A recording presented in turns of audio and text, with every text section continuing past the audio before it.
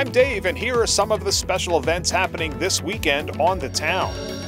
The city's NCAA Division I men's basketball bragging rights are on the line November 10th when the UNC Greensboro Spartans host the North Carolina A&T State University Aggies at 7 p.m. in the Greensboro Coliseum. Both teams feature many local players looking to help their teams to an early season win. Tickets cost $20 and are available at the box office or online at greensborocoliseum.com. Greensboro honors local Gold Star families representing the U.S. Armed Forces November 11th with the 7th Annual Veterans Day Parade in downtown Greensboro.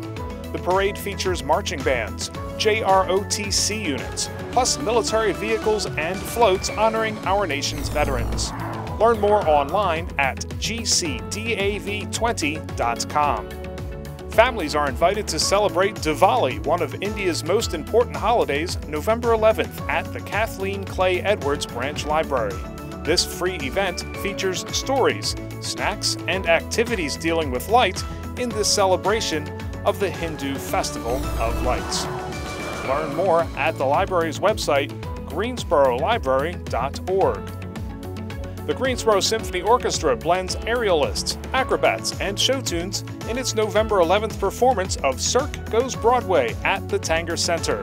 This dazzling spectacle features songs from Wicked, Chicago, Cats, and more.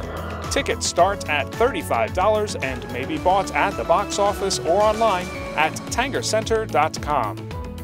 Enjoy the unique sounds of the Gypsy Kings November 12th at the Tanger Center.